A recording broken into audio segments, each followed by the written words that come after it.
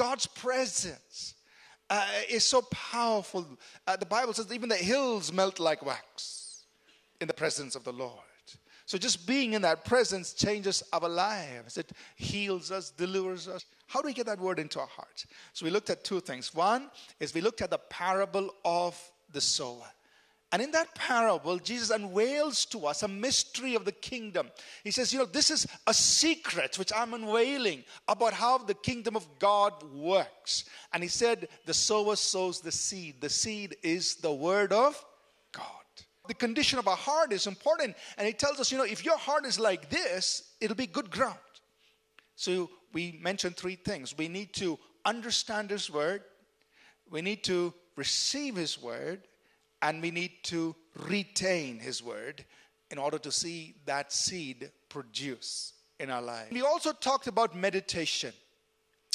Both in the old, we see meditation both in the old and in the new, although not too much in the new. But meditation in the word is a very important process by which we receive that word into our hearts. And just to break that down, we gave three simple steps, if you want to call it, in the process of meditation. How do you meditate in the word? First, you contemplate. Contemplation. Second, visualization. Third, confession. Right? So this is our engaging with the word. And we explained this. This is how we meditate in the word. Through meditation, through the reading of the word and the meditating in God's word, you are receiving that word on good ground into your heart. And you are nurturing that seed, and you're letting that seed be watered and built up in you. And faith is being built in your heart. Three simple things. You and I need to speak the word, act on the word, and stand firm in faith on the word. The first story we pick up from Numbers chapters 13 and 14, which is the story of the people of Israel as they are getting ready to enter into the promised land. They have journeyed this far. They're close to the land of promise. And God tells Moses, send out 12 spies that they will go so that they can go spy out the land and then get ready to go in. Right? So they pick out one leader from each of the tribes and they send them out to spy the land. And these 12 spies come back with their reports. And they all are in agreement that the land is just the way God said it. It was a wonderful land. Or as you would say, it was a land flowing with milk and honey. It was wonderful. It was good.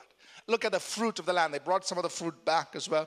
Look at the fruit of the land. It's exactly the way God said. It's a wonderful land. But 10 of them said, and they also agreed that there were giants in the land. Yeah, the people in the land are really big. They're really big. And now 10 of them responded like this. You see, there are giants in the land. So that's the problem. We can't go take the land because we are like grasshoppers before them. It's a big problem. Joshua and Caleb saw the same land. They saw the same giants. But they said, God is with us. And if God is with us, they are like bread for us. So two different pictures. They saw the same giants. But remember something.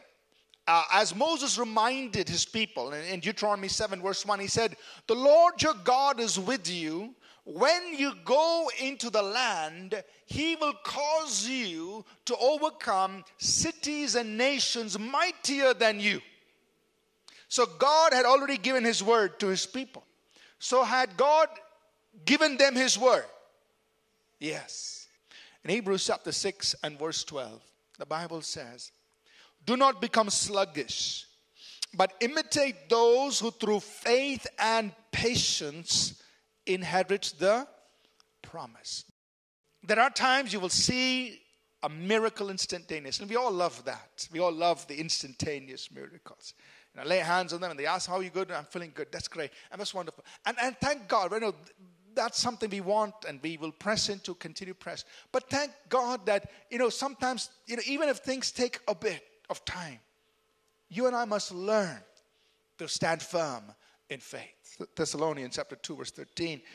It's something we've seen before, but just want to remind us.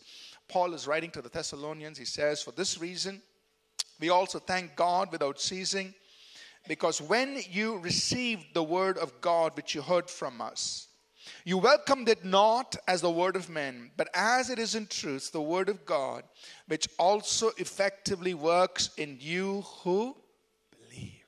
God's word is at work. God's word works. It works in the lives of those who believe that word.